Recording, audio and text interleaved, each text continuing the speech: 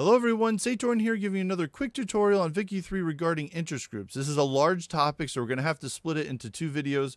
The first one's going to be about growing interest groups, what they are, how you can control them, and the power of their traits. The second video will be more about clout, political power, and how you can pass those laws, so keep an eye out for that. So let's get into it. In Wiki 3, there's 9 interest groups. The names might be different depending on the country that you're playing, but their views will be the same. So there's always some landowner group, as well as armed forces, which is the military. There's some religious group, as well as an intelligentsia, or the better educated within your country, rural folk, petit bourgeois, industrialists, trade unions, and one that's not listed here, the politically inactive. Every single person in your country is part of an interest group. For example, let's click on the Catholic Church and then go to population. We can see here there's 4.5 thousand clergymen that support the Catholic Church. There's almost 600 aristocrats and almost 1,000 peasants that support the Catholic Church. Now let's click on the intelligentsia. What's interesting, you'll see the aristocrats again, and you'll see 554 here support the intelligentsia.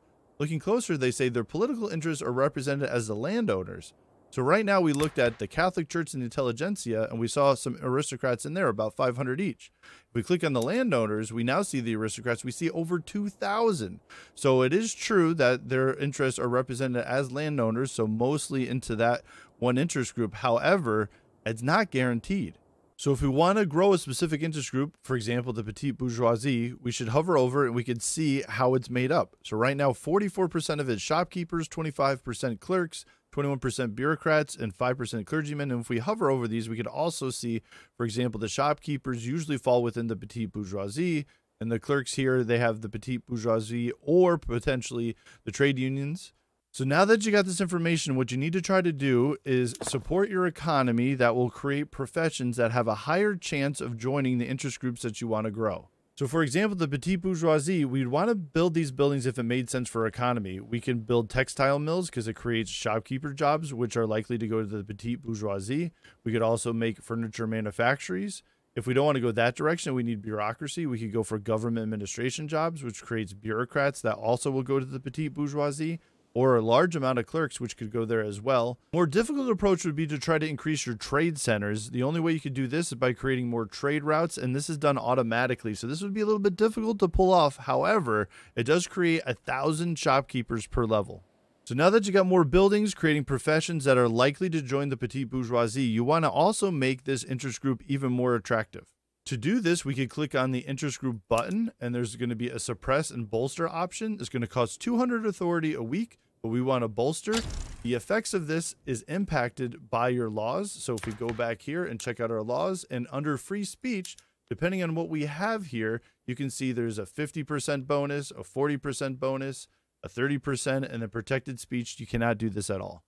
Every leader is also part of an interest group. So if we click on our general/ruler, we can see he's a part of the armed forces, which is a shame. It would be nice if he was part of the petite bourgeoisie.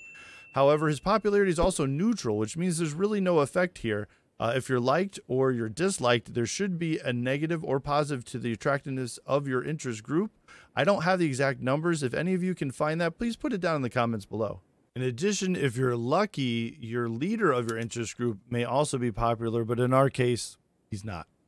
No matter how attractive you make your interest group, there's just some professions that won't join different interest groups. For example, academics will never join the armed forces, or clergymen will never join the industrialists, which kind of makes sense.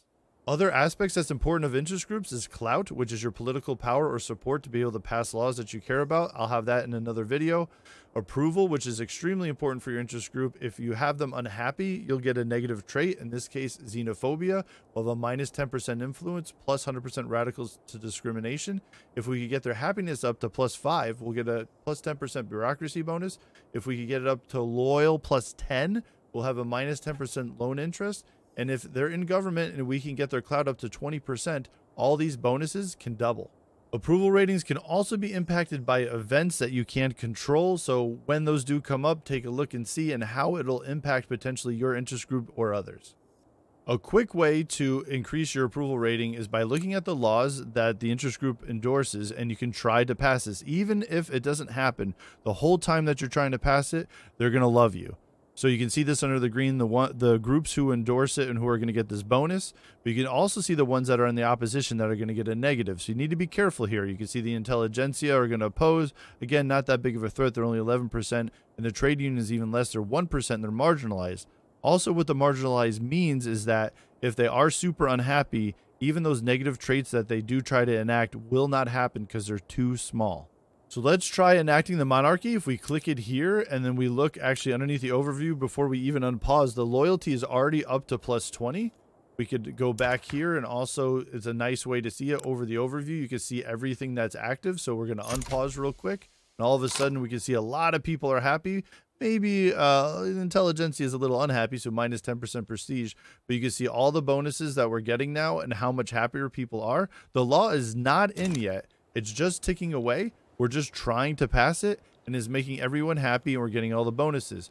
When this gets canceled or doesn't, then the bonuses are going to drop and the approval ratings will as well.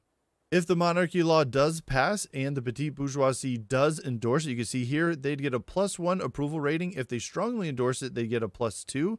So laws are really one of the best ways to make an interest group's approval rating stable. I know this video had a lot of information in a short amount of time. I hope this gives you the foundation regarding interest groups. The next video will be going into even more detail about interest groups, political power, clout, and how you can pass laws. If you have any questions, I know I didn't capture everything, put it down in the comments below. Feel free to hit that notification, subscribe, and like button. They're free, and as always, for the swarm.